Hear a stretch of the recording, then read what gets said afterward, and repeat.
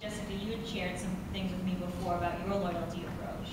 Yeah, absolutely. I think loyalty, especially if you're in an environment where you have to really understand a single channel, and many of us don't like to say that word, we like to think multi-channel. In the case of some of the brands at Estee Lauder where we do not have a freestanding store, let's say, we have to start understanding what are those sort of inherent, unique qualities that live in a single channel, especially online.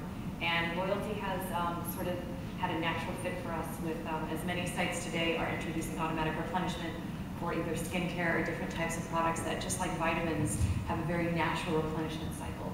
So loyalty for us may have a very nice natural fit as it relates to automatic replenishment and knowing we can bring her back and reward her for that. So it's a little bit of a service married with obviously retention. I wonder if that replenishment strategy works in apparel and you know, houseware or other verticals. Well, I would say at Kenneth Cole, I haven't seen the replenishment need yet, but when I was at Tommy Hilfiger, the children's clothing was replenishable. So, you know, proud father of two, you can anticipate the back to school push and replenishables for what I would call commoditized products like polos, Oxfords, pairs of shorts that, you know, are going to get grass stains and or, you know, the new season's colors because your kid's gone from 4 years, you know, 14 to 5T. Those are big replenishables, and you can absolutely set cadences and triggers for that sort of stuff, which I've seen.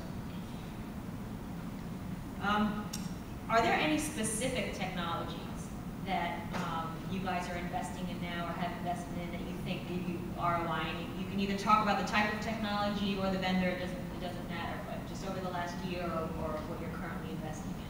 I know, Tom, you mentioned a few during yours around personalization and recommendations. Any others? We have a new platform, Outlook platform. You know, one of the things that I've looked at that I know has a serious ROI against it, it's actually email marketing and sort of remarketing. So we do this thing where we send out an email, and if you don't open it up, we resend it to you within a certain time frame.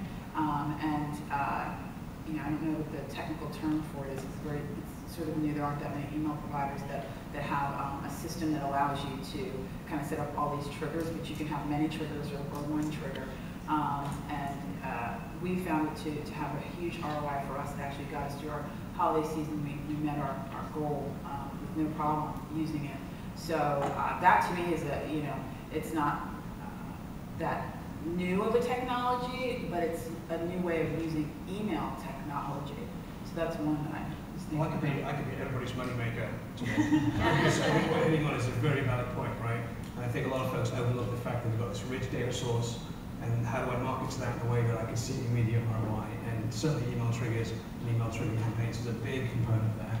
And so dovetailing on the comment that you made, a great welcome program would certainly lead to more fulfillment refined in your relationship with your clients. So it's not only, you know, when you have them as a customer, it's how you bring them on into your organization. That's really a really key component of your overall strategy. How about those of you that have international sites? We have international sites. I don't want to, but we have international sites that we're localizing, right? So, and I'm also using translation. So, translation technology has come a long way, you know, in even the last 5 years, and to where you don't need to have humans translating, which can be very cumbersome, obviously, especially if you're translating into many different languages. So now it can be sort of automated, and they can also automate some of the back-end messaging that needs to go out with your campaigns at a fairly low cost. I mean, it's fairly reasonable. So for me, that's big from an international standpoint, obviously. Right. So here's an interesting question. Is there a certain innovation or type of innovation that you consider that you chose not to do? Or maybe you're waiting on? I have one that probably many of you in the room have encountered, possibly vendors. This probably isn't your area. It really comes down to, obviously, in the cosmetics and beauty world, it's really narrowing in on the makeover tool. So there's many makeover tools. They've been in the space for at least 9 years, and I'm sure many of us who have met with different types of vendors, some are elegant, some are close to being obviously more tailored for your brand needs and your look and feel, and some are clunky. I think we have one really strong example that's in the marketplace now.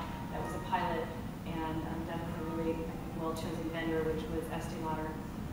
Launched a sort of a play with color makeover tool that was done very on brand, lots of engagement, and has a way, obviously, living on your apps tray like a widget does, to be updated to push information. So I think that's one area where many of our brands have held back. It's a natural fit for us to go there, but there's many brands that want to remain aspirational and not have someone upload their own photo. And now today it is all about your own photo. So I think it's something we've waited on, and I think we're learning a lot from what we've seen at Estee Lauder. So. Do you feel like you're waiting for the technology to catch up with the need? I will say we were, and that was the case for a while. I think there was a lot of color accuracy errors in trying to put blush on as you play with color. We've seen through the vendor Estee Lauder work with a lot of accuracy and really fine-tuning in what that experience is like on a face, especially if it's your own face, then it gets really personal. So we think that that's been a really well-chosen There's such a fine line between having a bad experience, I guess, right? That you've got to toe that line carefully. Exactly, exactly.